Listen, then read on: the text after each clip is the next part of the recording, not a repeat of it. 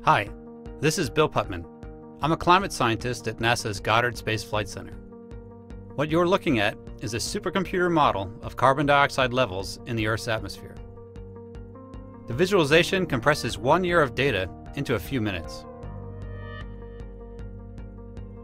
Carbon dioxide is the most important greenhouse gas affected by human activity.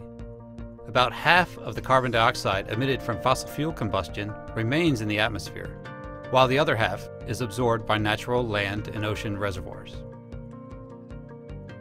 In the Northern Hemisphere, we see the highest concentrations are focused around major emission sources over North America, Europe, and Asia. Notice how the gas doesn't stay in one place. The dispersion of carbon dioxide is controlled by the large-scale weather patterns within the global circulation.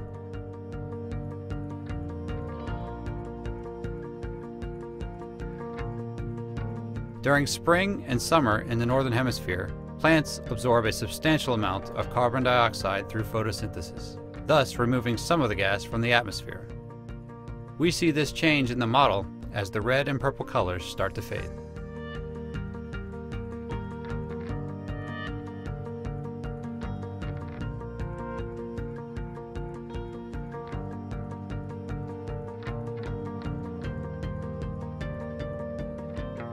Meanwhile, in the Southern Hemisphere, we see the release of another pollutant, carbon monoxide.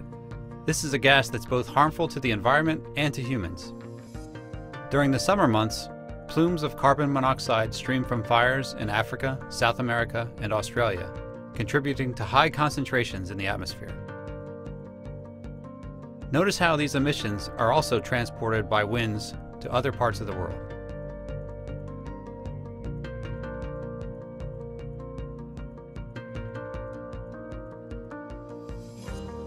As summer transitions to fall and plant photosynthesis decreases, carbon dioxide begins to accumulate in the atmosphere.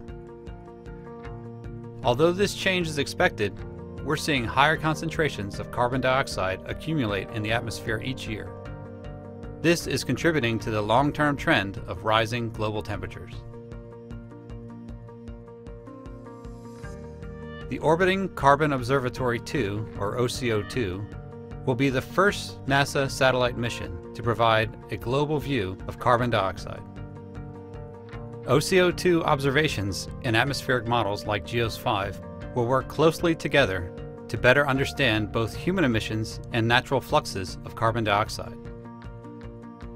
This will help guide climate models toward more reliable predictions of future conditions across the globe.